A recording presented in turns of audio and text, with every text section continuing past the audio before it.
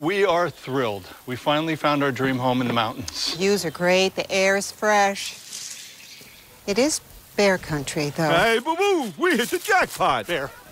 Look, corn on the cob. Ooh, chicken. Don't mind if I do. You're hungry. T-bone. That's what I call a smorgasbord. At least Geico makes bundling our home and car insurance easy. They do save us a ton of money. We'll take the cobbler to go. Good idea, Yogi. Now I'm smarter than the average bear. They're gone, Dad. For bundling made easy, go to geico.com. Listen, don't miss Jungle Cruise. It's a lot of fun. It's in theaters and on Disney Plus with Premier Access with the one and only Veronica Falcone. All right, now get ready for some designer name dropping. Only we have a peek inside Kathy Hilton's closet.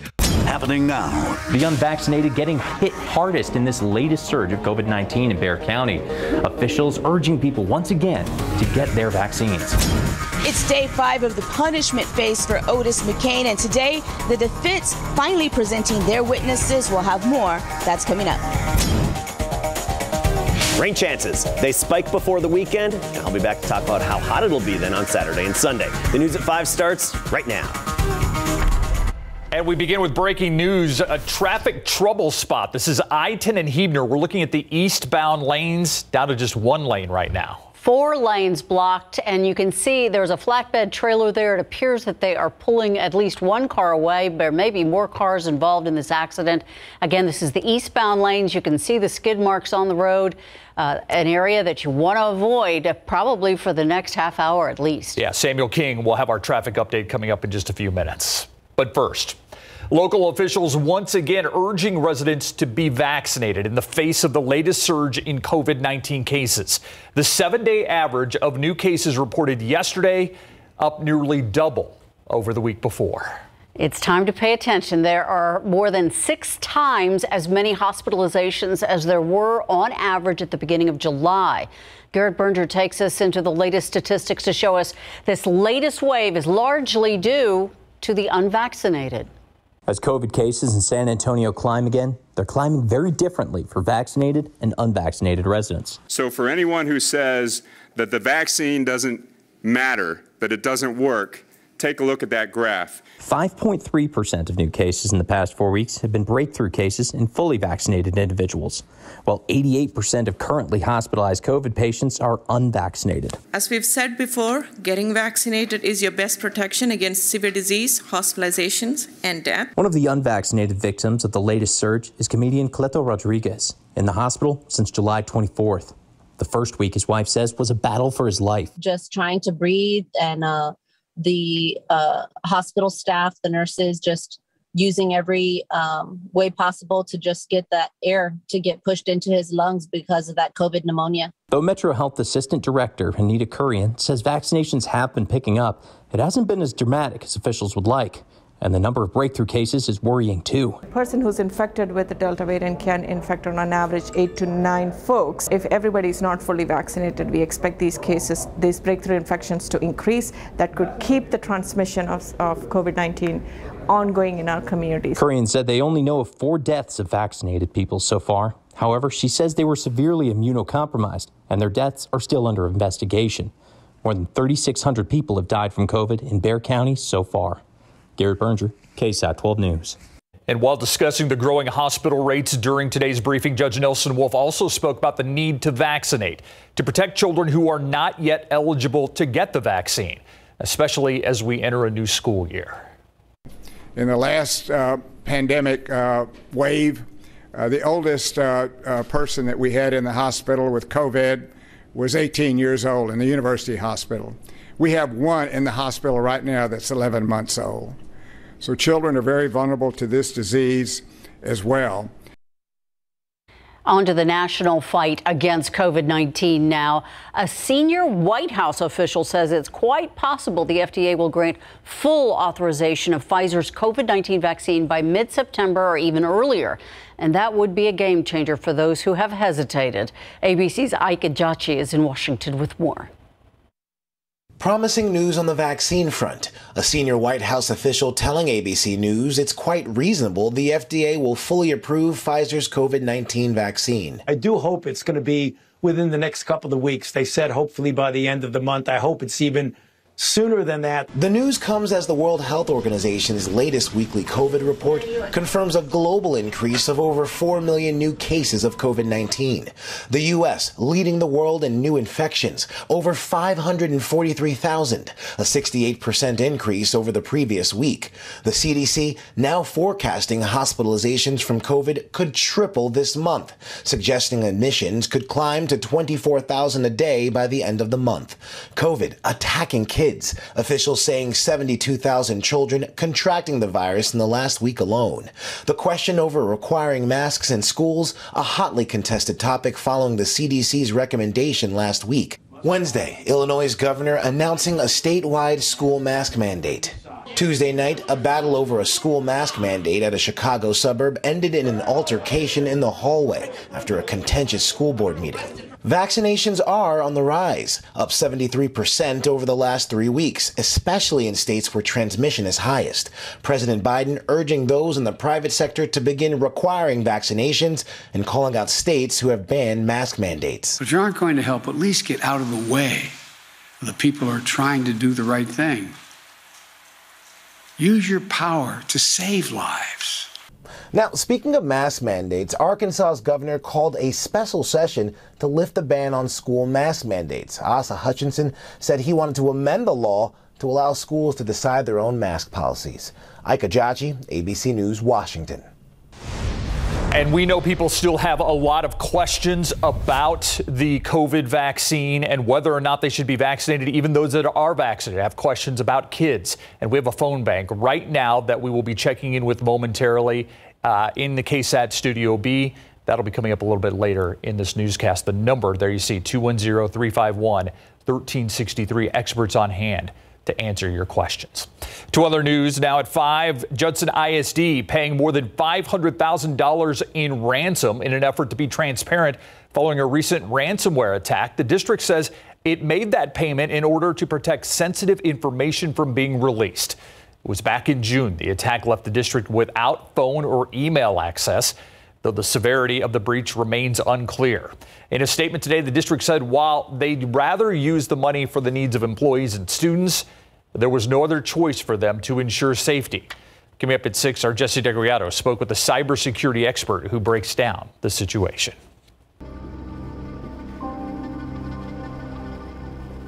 Those who may miss SAPD Detective Benjamin Marconi the most taking the stand today. Another emotional day in the courtroom as jurors decided the sentencing of convicted murderer Otis McCain. And today, the jury hearing from Marconi's brother, among others. Erica Hernandez joining us live now from the courthouse with more on that testimony. And the defense actually presented some witnesses today as well, Erica. Yeah, that's correct, Steve. Well, today we started off with Tom Marconi. He is Benjamin Marconi's brother. He talked about who his brother was and how his murder affected the entire Marconi family. Now, he described Detective Marconi as a true role model to all who had a true passion for helping others. Tom Marconi also talked about the moment he heard his brother had been killed. I just couldn't believe what I was seeing, that this was my brother who had just been murdered. I honestly probably blacked out quite a bit of some of that trauma. Now, the state did rest this afternoon and the defense began presenting character witnesses on behalf of McCain. His best friend took the stand and spoke about how McCain not only helped raise his sisters, but helped him as well. I had a rough upbringing. Otis volunteered his house to me and opened his door to me, and really honestly saved my life as far as I don't know where I would have been if I didn't have nowhere to go. Now, right now on the stand is Otis McCain's mother. We'll have more on her testimony coming up at 6. Reporting live from the Bexar County Courthouse, Erica Hernandez, KSAT 12 News. Thank you, Erica.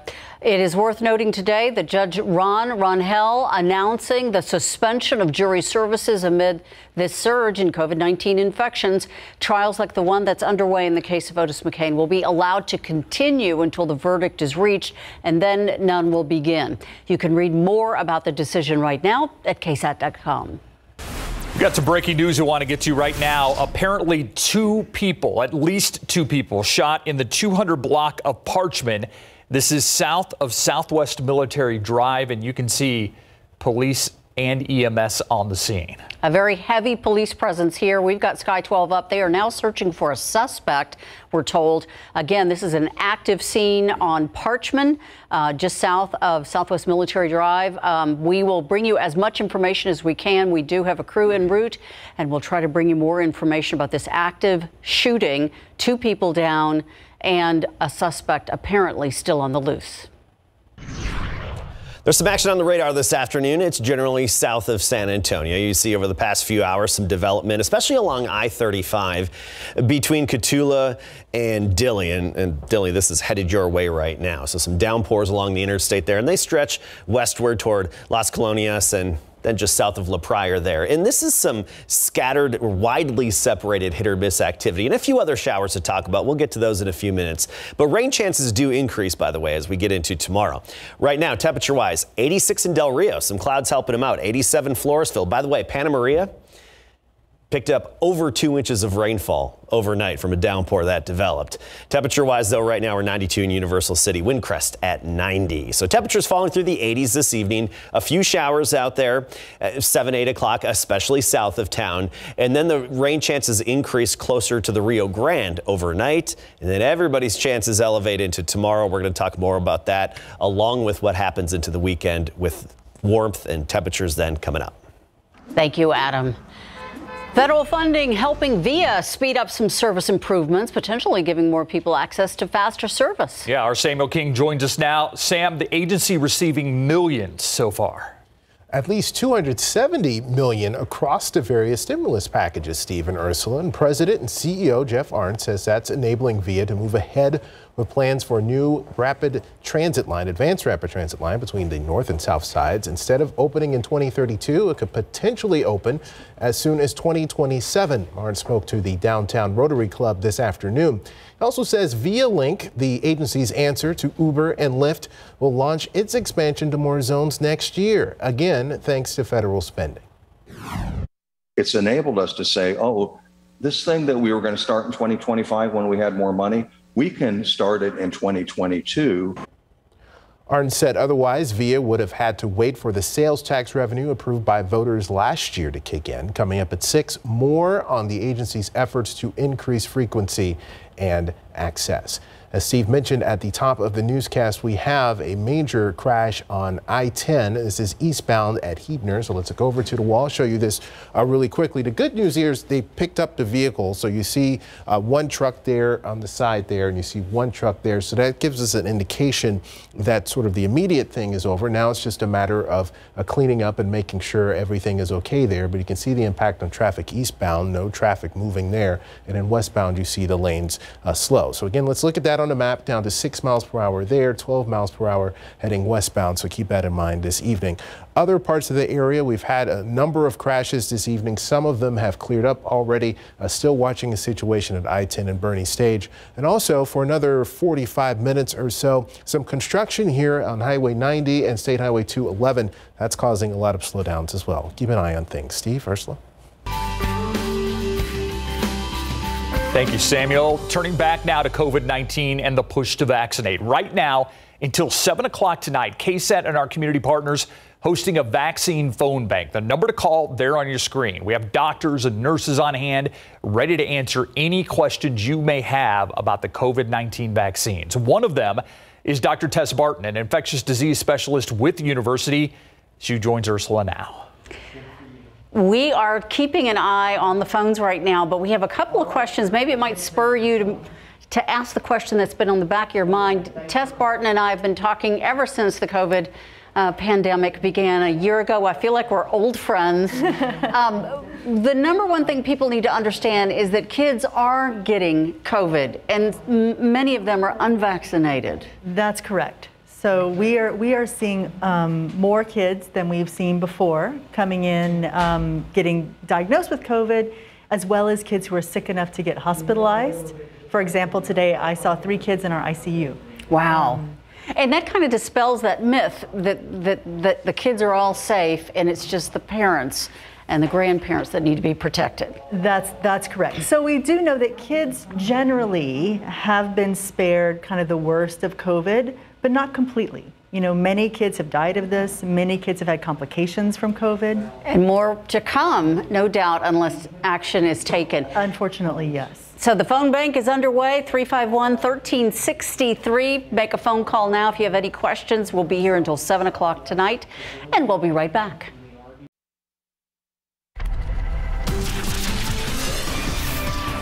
Take a live look out there, 91 degrees. Unusually cool. We're calling that cool? 91 in August. It's true. Could be 101. When are the dog days ever going to get here? Right, they haven't this year. Maybe in August we'll settle in, as we get further into August. But right now, the indication is that we're not going to get into those dog days of summer where it's just right near 100 every day or even into the 100s. Let's talk about rain chances. That's the big headline right now. Tomorrow, they boost a little bit. We get a little spike in rain chances tomorrow. Friday, they start to drop off, and into the weekend, they're non-existent. We have some shower activity to speak of. Same frontal boundary stalled to the south of San Antonio, kickstarting these showers and thunderstorms. And you look at the activity as a whole, the vast majority of it south of San Antonio, but we are watching this outflow boundary from previous thunderstorms north of I-10. This is pushing southward, and it has a history of kickstarting its own little isolated showers near Gonzales, not far from Hallettsville as well. And as it continues to march southward, those of you in Wilson, Karnes, and DeWitt counties, you could have a brief shower pop up as a result of that. Nothing here in San Antonio right now, but we can't rule out one or two developing as we go through the evening hours. But the main activity is closer to the frontal boundary south of us, especially along I-35 near Cotulla, stretching over toward Carrizo Springs, a little bit even clipping Maverick County, LaSalle, McMullen counties, some heavy rain. And this is actually part of our area and our viewing area that really hasn't had as much rain over the past several days. This is rainfall since Sunday, and you see Dimmitt, LaSalle, McMullen counties, there's some big pockets of no rain there. We're starting to make up for that now, whereas you look at the Hill Country, Highway 90 west of town, impressive rainfall amounts. So we're starting to spread the love out a little bit more, and I think we'll continue to do that into tomorrow. So here's the big picture. Frontal boundary is still just south of San Antonio. It's a little bit closer to us now, but it's just south of town, and that's still going to be around tomorrow, acting as another triggering mechanism for some showers and storms. Bit of a focal point. But here's the key, and this is why we're boosting rain chances a bit tomorrow, so they'll become more numerous, is because a little bit of upper level support, a little upper level swirl here in northern Mexico, a little inverted trough, and then another one dropping in from the Great Plains, from the Central Plains. That's coming toward us from eastern Colorado. These will continue to drift basically over our area and just help us out a bit in terms of taking advantage of that instability, utilizing it, and kickstarting more numerous showers and storms. And our futurecast, it tends to agree with it. And by the way, overnight tonight along the Rio Grande, you could have a shower or thunderstorm at any time because of that initial upper level swirl. Look at 2 a.m. and this model in particular is kickstarting some downpours closer to Maverick County, and even first thing tomorrow morning, most of it west of San Antonio. But even around here, we could have a few developing. Once we get into the afternoon, peak heating of the day, the warmth helping us out a bit, along with that upper support, that's when we're likely to see some of that spotty activity developing on the radar screen, even in and around San Antonio. For example, this is 3 p.m. Computer models showing that widely separated or scattered activity tomorrow afternoon. Not everybody's going to get it, but who does could quickly get 1 to 2 inches of rain, just a short period of time. 75 the low, 92 the high temperature today. It's what Steve was talking about. Cool for this time of year, with the average being 97 and the record 103. Right now we're at 92. Of course, we're all feeling the humidity, dew point 60s to low 70s, but temperatures not bad for July. Cotulla rained cool air at 76, Kennedy 90, Kerrville 91, along with Uvalde, and 88 in Rock Springs. You look locally, and most of us in the lower 90s, but Canyon Lake 88 and Bernie now at 86. As we go through the evening, we'll fall through the 80s. Tomorrow morning, mid 70s, then only upper 80s to near 90 degrees for the high temperature tomorrow, with those increasing rain chances. So the showers and storms being a little more numerous again tomorrow afternoon in particular, tapering off a bit Friday, not as much in this weekend, just sunny mid 90s. Nice for August, nice for July, nice for June. Yeah. Nice summer so far. Yeah. All right. UTSA with an impressive unveiling today, yeah, and this is important to their recruitment effort because they're in Division I. And when we come back, we'll show you their brand new facility unveiled today. You saw it live at noon. Now you'll see it up close again here at 5. And the Poteet Aggies picked at the top when we come back. The brand new University of Texas San Antonio Race Center was officially opened today. It stands for Roadrunner Athletics Center of Excellence. It's a $41 million athletic training facility located on almost 11 acres of land that was made possible by gifts, City of San Antonio 2017 bond referendum, and the Roadrunner Foundation. Outside of the building, 2 practice fields, one synthetic and the other natural turf. They'll help the Roadrunners in Division I recruiting. This is just the beginning of our bold future for UTSA athletics. It's the first piece of many to come, as Gene talked about, and it's something, again, we talk about this is all for our student athletes and for them to develop athletically, academically, and in life. So it's a great day. Inside the 95,000 square foot facility includes a 7,500 square foot locker room with 120 lockers, players' meeting rooms along with coaches' offices. There's also 14,000 square feet for strength and conditioning. Features a state-of-the-art weight room, a sports medicine facility with exam, treatment, and recovery rooms. It also includes hydrotherapy and aquatic equipment, and 7,000 square feet of academic spaces with a study hall and 10 private tutoring rooms. Tomorrow is going to be a big day. You know, we're going to film it when our players get to see it. And I predict, you know, tears of joy, of just, I can't wait to see the kids. UTSA also plans to share its race facility with the public through athletic camps and clinics. Our big game coverage previews continue today with a trip to Poteet, home of the Aggies. Poteet is ranked number 21 in the state in Class 3A Division I, according to Dave Campbell's Texas Football Magazine. Predicted to finish first in District 14 3A. That's because Coach Darby House will welcome back 18 starters, 9 each on offense and defense, of a team that went 8-3 last year, 5-1 in district. As part of those returning starters is star running back Ernest Davila, who had over 2,000 yards rushing with 20 touchdowns, another 2 receiving. Davila is also picked by Texas football as a preseason all-state favorite. You know, these are a great group of kids. They're hardworking. Ever since we got here, we've kind of, you know, we treat everybody the same. You know, Ernie works, you know, Ernest and Julian work just as hard as the freshmen we expect to come in. We push them. We make them strive to be great. We have big expectations. We're looking to go past first round, maybe even farther. I mean, we've been working for 4 years just to get ready for this. The Poteet Aggies kick off their season on Friday, August the 27th at home against Bandera at 7:30. We continue our BGC previews tomorrow at 5. Yeah, they're on. Everybody's ready. Full effect, yeah. Thanks, Greg. We'll be right back. Starting the day tomorrow in the 70s by the afternoon. Not really looking like a July temperature map. 87 Uvalde, 88 Canyon Lake, 91 the high temperature in Del Rio tomorrow, and for the most part upper 80s to near 90. Elmendorf, for example, 89 and 86 for the high in Timberwood Park. Looking ahead, tomorrow, best chance of rain, some scattered activity, especially midday afternoon time frame. Friday, some pop-up isolated showers and storms, and sunny and dry this weekend. No one's complaining. Thank you, Adam. Thanks for watching the news at 5. See you back here at 6.